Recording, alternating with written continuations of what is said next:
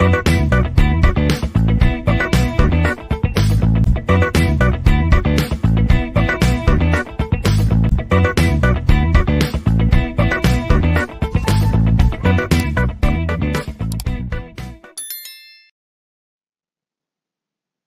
are going to discuss about basic operations on signals. So first we are going to study precedence rule for time shifting and time scaling operations. So time shifting operation has to be done first, followed by the time scaling operation. For example, consider a rectangular pulse as shown below. First we have to find out y of t is equal to x of 2t plus 3. So first we have to find out v of t is equal to x of t plus 3, that has shifted by 2 units in the left hand side. Then we have to do the time scaling operation that is given in the second figure. Similar rule apply for discrete time signal also. Let x of n be,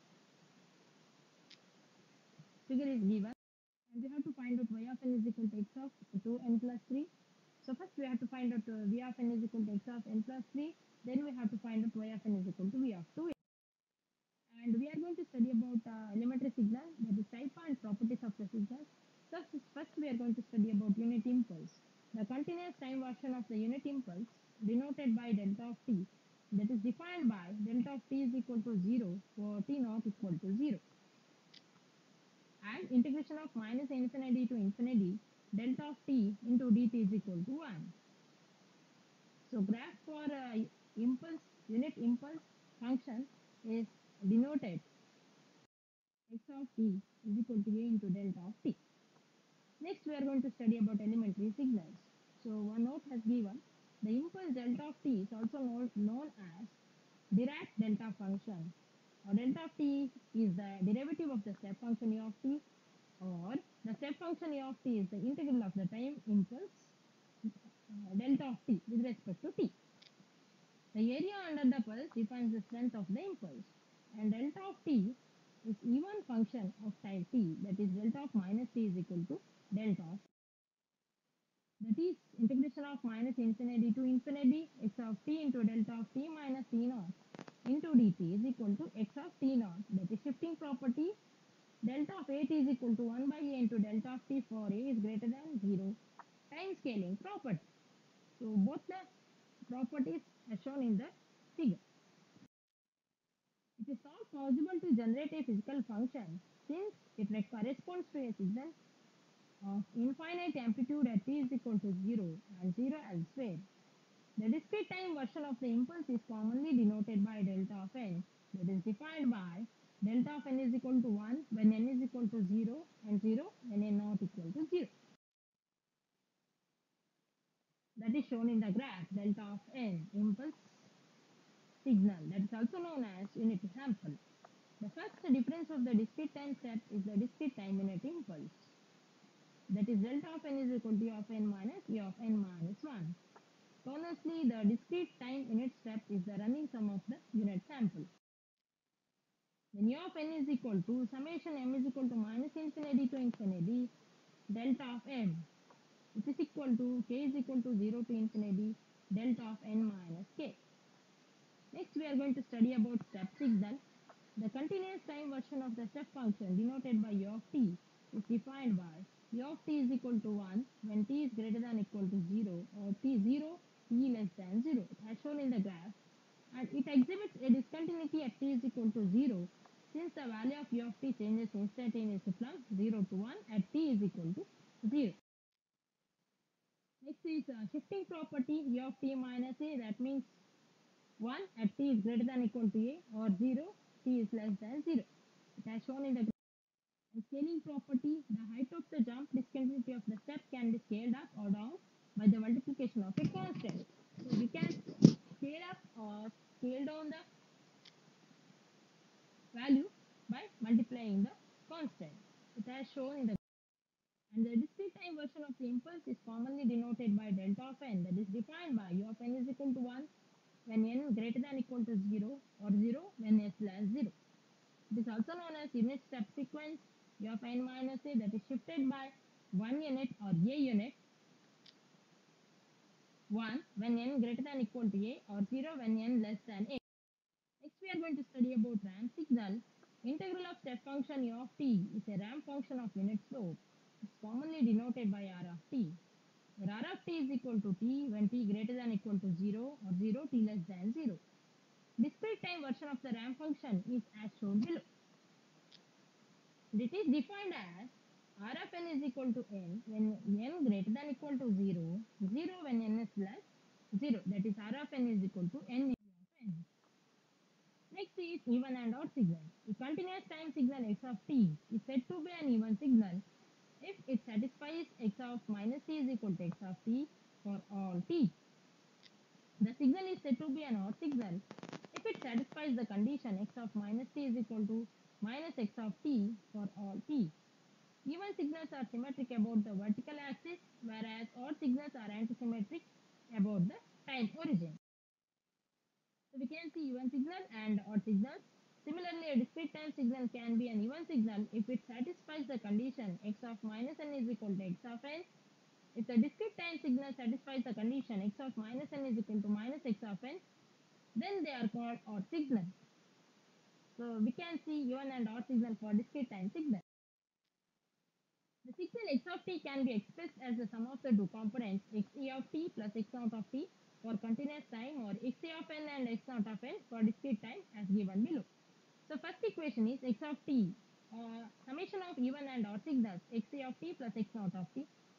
So second equation shows even and odd signals of discrete time signals, summation of even and odd signals. If t is replaced by minus t in equation number 1 and n by minus n, then x of minus t is equal to x of minus t plus x naught of minus t. It is equal to x of t minus x naught of t. That is, for even signal x of t is equal to x of minus t, and odd signal x naught of minus t is equal to minus x naught of t.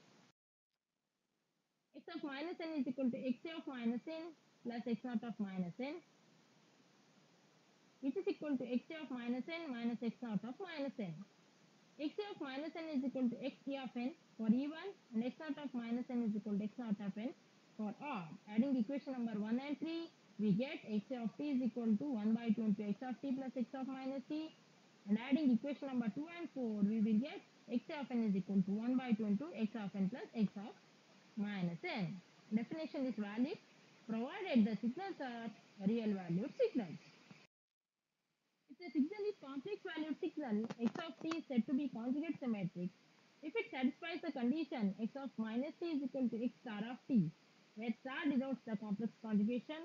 Let x of t is equal to a of t plus j into b of t. X star of t is equal to a into t minus j into b of t, which is equal to x of minus t. The signal is conjugate symmetric provided real part is even and imaginary part is odd. Next we have periodic and aperiodic signals. A periodic signal x of t is a function that satisfies the condition x of t is equal to x of t plus or minus t for all t where t is a positive constant. The smallest value of t that satisfies the above equation is called the fundamental period of x of t. The reciprocal of the fundamental period capital T is called the fundamental frequency of the periodic signal x of t. F is equal to 1 by t hertz. Any signal x of t for which there is no value of capital T satisfying the above equation is called an aperiodic or non-periodic signal. We can see periodic and non-periodic signal of continuous time signal. A discrete time signal x of n is a periodic with a period capital N, where capital N is a positive integer if it is unchanged by a time shift of capital N. That is, if x of n is equal to x of n plus or minus capital N. Next we have sinusoidal signals. The continuous time version of a sinusoidal signal is written as x of t is equal to a cos omega naught of t plus phi, where a is amplitude, omega naught is frequency in radians per second, phi is phase angle in radians. X of t plus t is given by a cos omega naught of t plus omega naught of capital T plus phi, which is equal to a cos omega naught of t plus 2 pi plus phi. Omega naught is 2 pi f, t is equal to 1 by f, hence ff cancels, remaining is 2 pi.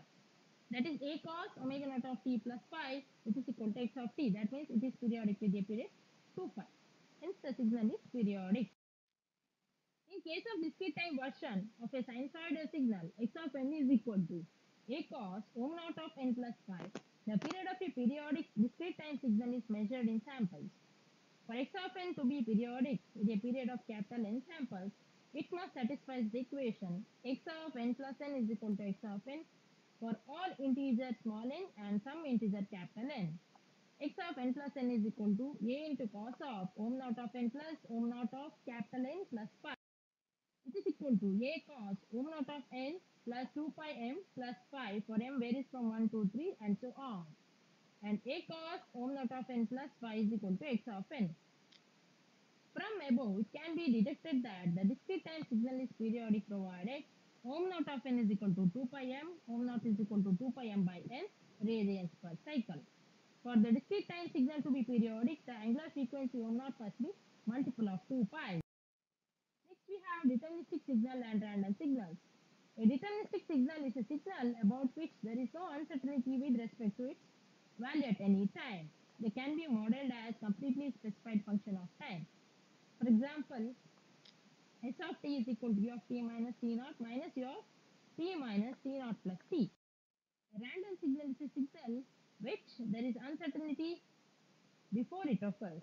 Such a signal may be viewed as belonging to a group of signals with each signal in the group having a different waveform. For example, each signal not generated in the amplifier of a radio or television. Next we have energy signals and power signals. The instantaneous power dissipated in the resistor R is given by P of t is equal to V square of t divided by R, which is equal to R into I square of t. The instantaneous power P of t is proportional to the squared amplitude of the signal. In signal analysis, it is customary to define power in terms of a 1 ohm resistor. Then P of t is equal to x square of t, where x of t may be current or voltage. The total energy of the continuous time signal x of t is defined by E is equal to limit t tends to infinity integration of minus t by 2 to t by 2 x square of t into dt. So which is equal to minus infinity to infinity x square of t into dt. And its average power is given as P is equal to limit t tends to infinity 1 by t integration of minus t by 2 to t by t x square of t into dt, which is equal to limit t tends to infinity 1 by 2t minus t2 plus t x square of t into dt. The average power of a periodic signal x of t of fundamental period t is given by P is equal to 1 by t integration of minus t by 2 to t by 2 x square of t into dt. The square root of the average power P is called the root mean square value of the signal x of t. In case of discrete time signal x of n, the total energy of x of n is defined by E is equal to limit n tends to infinity, n is equal to minus n to n, x of n whole square, which is equal to summation n is equal to minus infinity to infinity x square of n. And this average power is defined by P is equal to limit n tends to infinity 1 by 2n summation n is equal to minus n to n minus 1 x square of n. Limit n tends to infinity 1 divided by 2n plus 1 summation n is equal to minus n to n x of n whole square. The average power in a periodic signal x of n with a fundamental period capital N is given by P is equal to 1 by n summation n is equal to 0 to n minus 1 x square of n. A signal is referred as an energy signal if and only if the total energy of the signal satisfies the condition 0 less than E less than infinity. On the other hand, it is referred as a power signal if and only if the average power of the signal satisfies the condition 0 less than t less than infinity. So an average signal has zero average power, whereas a power signal has infinite energy. Most of the periodic signals are power signals, whereas non-periodic signals are energy signals. There are some signals which are neither power nor energy signals. Ramp signal or unit ramp sequence are neither power or energy signals. So in the table, it is given type of the signals and what are the energy signals and power signals.